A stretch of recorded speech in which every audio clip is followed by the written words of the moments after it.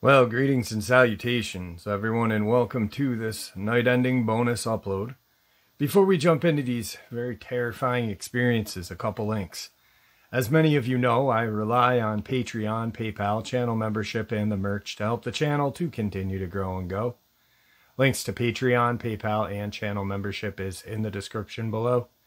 Merch displayed directly under the video. Also, Dogman Frightening Encounters, Volume 1 through 3, the audiobook versions. They were written and researched by Tom Lyons, narrated and produced by me, Jeff Nadolny. Those audiobooks are available on Audible, Amazon, and iTunes, links to which are also in the description as well. And finally, last but definitely not least, if you'd really like to help support the channel to continue to grow and go, simply subscribe. It does not cost a cent.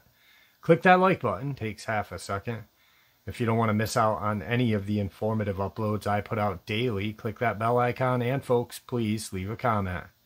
Why? Well, because all these things really do help the channel to continue to grow and go. And yes, folks, they definitely do matter. Now, everyone, I have taken far too much of your time. Let's jump in to this night-ending bonus upload, shall we? Today's first terrifying experience. My friend and I were deer hunting early bow season in west central Wisconsin. We had scouted earlier, and we knew the area. We drove in and parked, and then walked off the corner of a couple of fire trails, maybe 200 to 300 yards. Total dark forest, but a lot of pine, so not much underbrush. Somewhat rolling terrain, easy walking.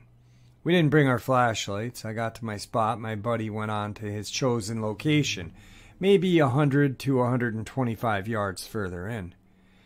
He would be roughly in my 10 o'clock position. It's maybe 4:30 in the morning. We wanted everything to settle down. Great location, several deer trails passing through to a swampy area across the road. It was a nice morning to be in the woods. My eyes became somewhat accustomed to the dark. I could vaguely make out the trunks of the pines surrounding me. Black compared to very dark gray. My shooting lane was pretty open from about my 11 to 1 o'clock. Out about 50 yards. Sometime at around 5:45, I'd say, false dawn. My buddy decides to change positions. I see him pass left to right in front of me. Out about 50 yards, barely visible, he is crouched over, not making a sound. Passes out of sight. I'm a little miffed. What was the point of coming in so earlier if we're going to wander around? Oh well, it's his area. I was a guest. Well, after it gets light, and there had been no deer at all, I got up, stretched, pack up my stuff, and head out. Same time, I see my buddy coming back from my left. I waited until he got up and asked, "Why did you move? And how did you get back to your original position?" He looked quizzical. I never moved. I told him I saw you and gave him my story. He shook his head and said, "No, it wasn't me." Not many theories will fit. Another hunter would make sense, but he sure didn't drive in, and his license would have had to say Quasimodo. Was it a hunchback bear walking on its hind legs? Very doubtful. My hunting buddy is a Vietnam vet and used to talk about the rock apes that he had encountered once, and that other soldiers spoke about. I asked him if he had ever seen Bigfoot. He didn't give me an answer. About a month later, he told me that a few years prior he was hunting there. Rumors of Bigfoot were being told by several hunters in the region. He never thought much of it, but was a bit surprised when I told him what I saw. Today's second experience. Sorry for my bad English. I am from Sweden. A few years ago, in the northern parts of Sweden, I went out for a nice evening fish. I am what I guess is called a fishing supervisor. I check that other fishermen have their licenses at certain areas on the lake and streams. This is in late summer, and I've been doing my rounds, which I usually end with going to a small lake and fly fish for some trout. This lake or pond is pretty deep in the forest, and I rarely meet anyone there. Actually, I've never met anyone there. This lake looks kind of like a crater, a perfectly round circle that's perhaps 100 meters in diameter. It contains a natural population of perch and trout. It's a warm summer evening with a slight breeze. The birds are chirping and the fish are raising to all the insects spawning on the surface. I rig my gear and aim for one of the fish raising out right in front of me. The second time, as my fly lands on the surface, it's like someone pauses the time. The sun hides behind a cloud, the wind stops blowing, the birds are suddenly silent, and the fish stops eating. A smell rises from the ground I'm standing on. It smells like something dead, something rotten, like I have a carcass buried beneath my feet. All of a sudden, I am aware there is something walking out of the forest behind me, maybe 10 to 15 meters behind. It's like I can see it out of the corner of my eye, but I still really didn't see it. Every hair on my body was on end, and it was suddenly very cold all around me. The thing watching me just stands there, and I don't have the courage to turn around at all. I see my fly sink to the bottom, but I cannot move. I can't do anything about it, because I do not dare move. Then the wind hits me, and it carries this awful smell away. The sun hits me again. A bird is singing somewhere in the forest, and the almost overtaking feeling of being watched lets go of me. I turn around and there's nothing there. On the lake, the fish start rising again. I pack my gear and throw my backpack on my back and run for it. Through the forest to get to my car, I hit the gas and drive like a maniac until I got to a big road and civilization again.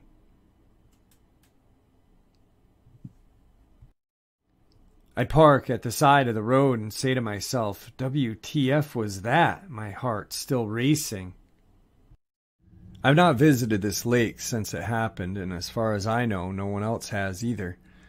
What do you all think? I probably visited this place 20 times before this happened and never felt anything like it. The only thing is that I'm always afraid of bear when visiting it.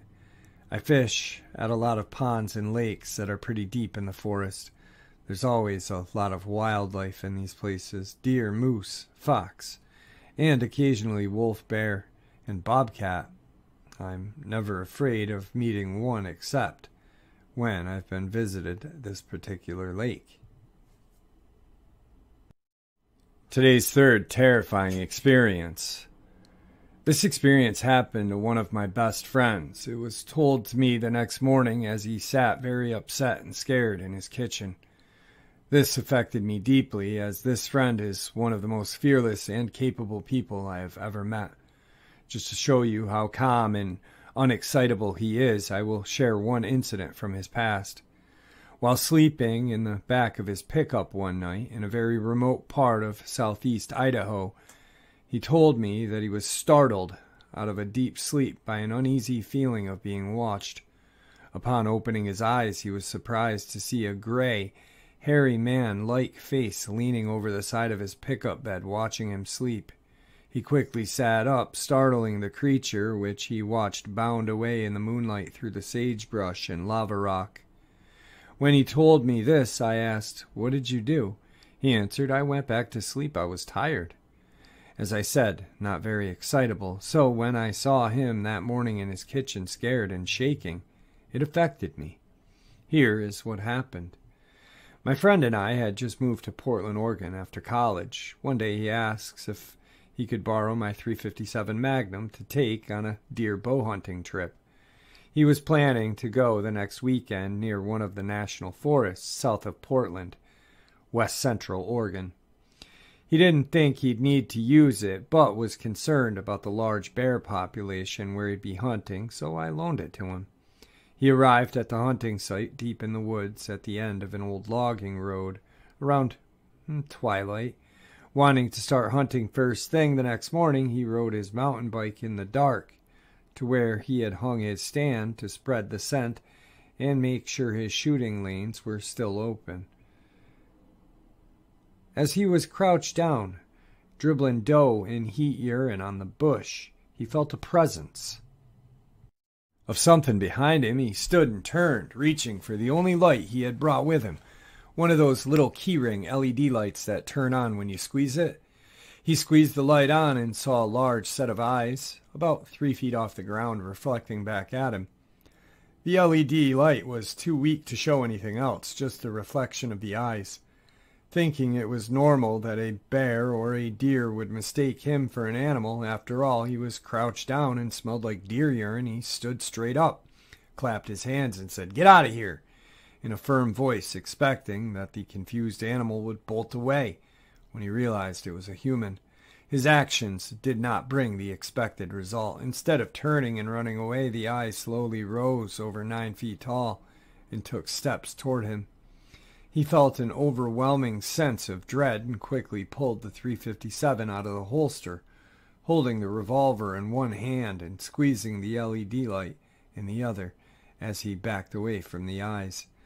Every step he took backwards, the eyes matched by advancing toward him, but always staying just out of the ring of light emitted by that little key light. In a short time, he was backed up against a large tree, which he used to protect his back while he watched the eyes observe him from 10 feet away. The eyes would weave back and forth like a large animal adjusting his weight from side to side. They would rise and lower slightly like something was studying him from different angles. Even though he never could actually see this creature, he said the sense of something huge. The way it moved, the sound of the leaves and dander under its feet as it walked, the impressive amounts of air that were inhaled and exhaled as it was breathing, and most of all, the height of the eyes as they towered over him, all indicated the creature was massive. After an eternity, he lost sight of the eyes, but he could not hear. He could hear the animal circling his position. More than an hour had passed since the last noise or sighting of the eyes.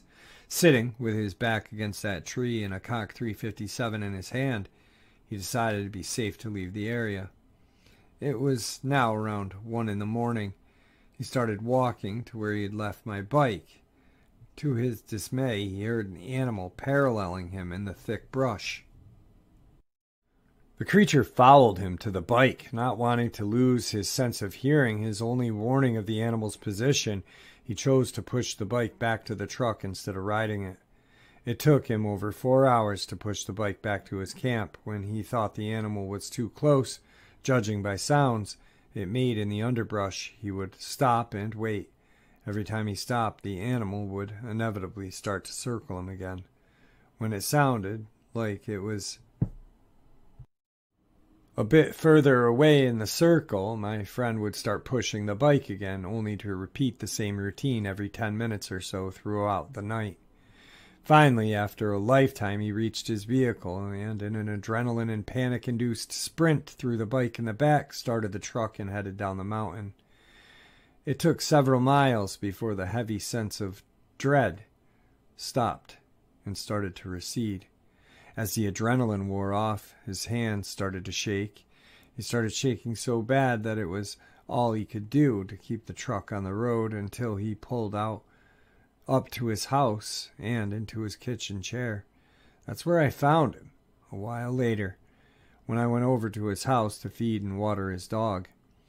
After he told me what had happened to him, I offered to go back with him and retrieve his camping gear and tree stand. He refused the offer and left his possessions to nature rather than return to the area. It's at that point that he said that he was sure it was a Bigfoot, even though he hunts and fishes as avidly as any hunter does.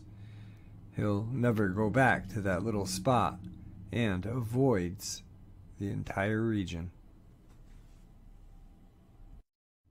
Tonight's final encounter. I do not wish to share a spooky experience or be analyzed by the learned people of science. My hope is to find those who have had a similar experience, especially in the region of the Sierra Nevada mountains on the border of California and Nevada, Just to give a little background on myself, I'm a very successful technician in the world of broadcast. My eyes are my greatest tool for accuracy and detail. I am an accomplished visual artist and have studied the movement of animals closely since I was very young. I also had been coming to this same camping area for over 40 years, so scouting fish and other wildlife in the wilderness is second nature to me. That is to say, I have exceptional eyesight, and I feel that I'm a better witness to an event than most other people are because of my keen eyesight, but I also have the ability to keep calm under extraordinary situations. Having said that, in this instance, I have a fellow eyewitness, my wife of 13 years, that is the most skeptical of people that I know. So, all of you naysayers, save it, because I live with the biggest. And she would never have believed my experience if she was not on the passenger side beside me that night. I don't know how to categorize the creature I saw that night, but what I saw was very humanoid, and that was what was so disturbing. The location is Bridgeport, California, Twin Lakes Resort, a remote fishing lodge high in the Sierra Nevada mountain range. The resort sits in a valley about 7,000 feet and in the shadow of the mighty Sawtooth Ridge, a beautiful secluded spot with no cell phone service and tons of wildlife. I myself have seen bald golden eagle, osprey, mountain goat, mountain lion, mountain beaver, even a rare Sierra moose. The date would have been just after Labor Day 2014, maybe September 10th, approximately 5:30 in the morning. We had just finished loading the fishing gear, and we were headed to the creek for some daybreak fishing. The creek campground is about a quarter of a mile from the lake cabin. I've taken this short trip literally 100 times before, and it's always active with nocturnal wildlife, so we are always on high alert for the regulars like mule, deer, black bear, jackrabbit, and even rattlesnakes on occasion. This morning was a little foggy and still dark. The high mountain ridges keep the valley dark from dusk till dawn. I had just passed a smaller trailer campground as we saw something cross the road coming in our direction, maybe less than 50 yards away. It looked very light and very close to the ground. It was the size of a large goat, but it moved very oddly. I thought goat because, quietly, I remembered that there were sheep herders on this side of the mountain, but I hadn't seen them in maybe 30 years. I take pride in being the first to see and identify wildlife, but this time I needed a second to figure out exactly what I was seeing. So I asked my wife in the front passenger seat, "What is that?" pointing at the thing running in our direction, that the likes of which I know I had never seen. I was mostly confused because its limbs were not bending or moving in the right way that a deer, bear, rabbit, cat were supposed to move. So my mind did an evaluation and spit out the answer. It's an escaped sheep or goat that had been sheared and is running for its life, so scared it didn't realize all its knees were broken and bent backwards and not running on its hooves/feet at all. My wife could only say slowly, because of disbelief, "What the hell?"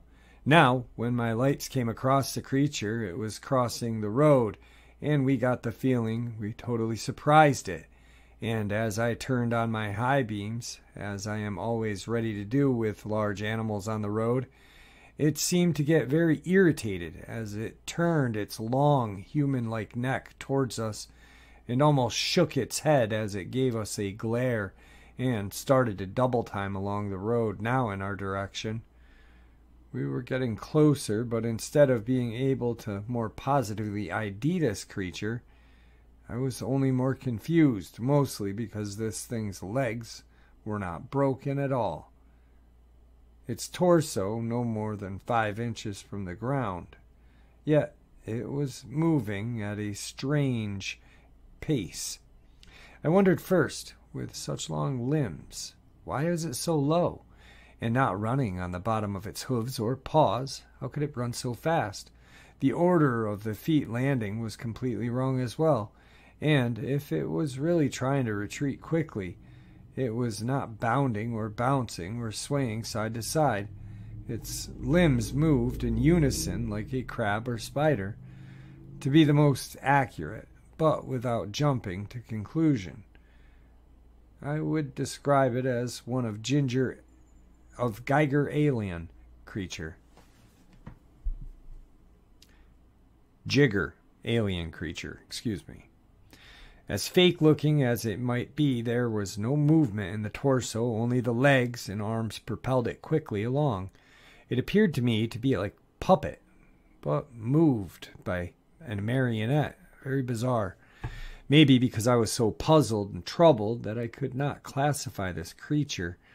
Just kept flipping out. When we got close enough to see the facial features, I should describe the features that I saw clearly and up close. As mentioned, a human-like torso, about 4 feet, no tail, human-like haunches. As we passed it, I saw it was not shaved at all. It was hairless and had pale skin. Its limbs were long, thin, very defined muscle and sinewy. Although it was crawling close to the ground, it had large, very human/ape shoulders. I've only seen such shoulders on an upright walking animal. It seemed to be running on its feet, or claws, or knuckles. Imagine a sloth, but with long fingers or claws. The neck was thin and long, holding a forward-gazing predator, not a prey head. The skull had features close to a human/ape than any canine, cat, rodent. The skull seemed to have a heavy protruding eye ridge with a flat curve leading to the nasal cavity that you could see hardly. This I remember looking at, so I could at least classify which animal family it had come from. Goats. A goat's snout, or a cat's or canine nose, nothing, just 2 small openings high above by the eyes. Then, even stranger, the mouth. There was no long snout. This was tight-lipped human mouth with a large chin. It almost seemed to grin, but somehow I knew that it was not a friendly grin, almost evil, but how would an animal have an evil grin, right? If that wasn't enough to freak us out, then came the eyes.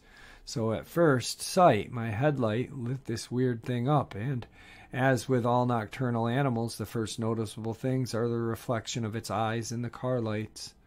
Like all the rest of the many animals I had seen on this tiny stretch of road, their cover was blown instantly. Well, not this case.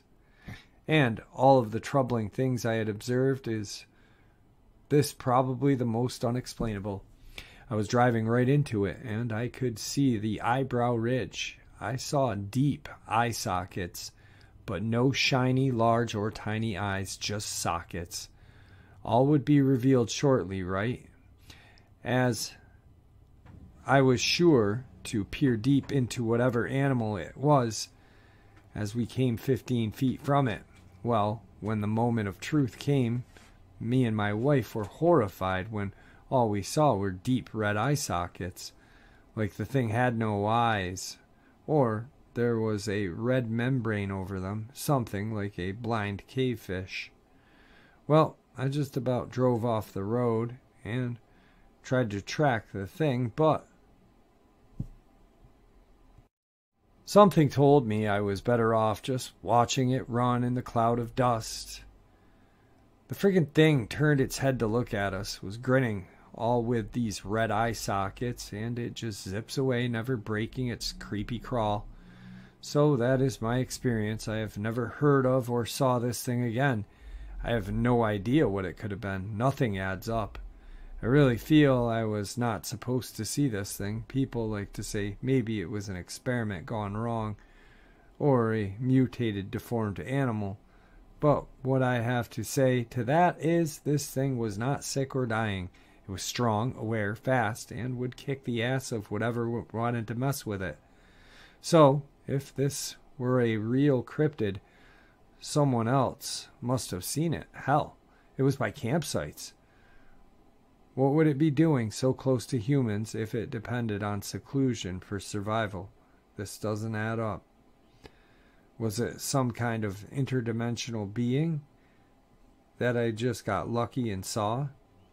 And then out of the back of its home, this thing really looked like a monster. I believe it would be called a demon by most other people if they saw it, because it was so strange looking. Sometimes I think it was something like a ghost, maybe from a different time. But the thing is, I saw it kick up dust as it ran into the bushes, so it was real, not a vision. There you have it, 2 people within 15 to 20 feet with a car light fixed on this subject for 10 to 20 seconds. No drugs, alcohol involved. No ghost stories or witchcraft talk. Just OMG, let's go fishing. Then, oh shit, what was that? Well, there you have it, folks. Tonight's night-ending bonus upload. I hope you all enjoyed it as much as I enjoyed sharing it with you. I'd like to thank you all for supporting the channel. It is, after all, your support that keeps this channel growing and going, and honestly, what gives people a chance and a place for them to share their experiences and theories, judgment-free. Please, everyone, stay safe, happy, healthy, and ever vigilant. Keeping an eye on our children, pets, family, and friends. These creatures are real.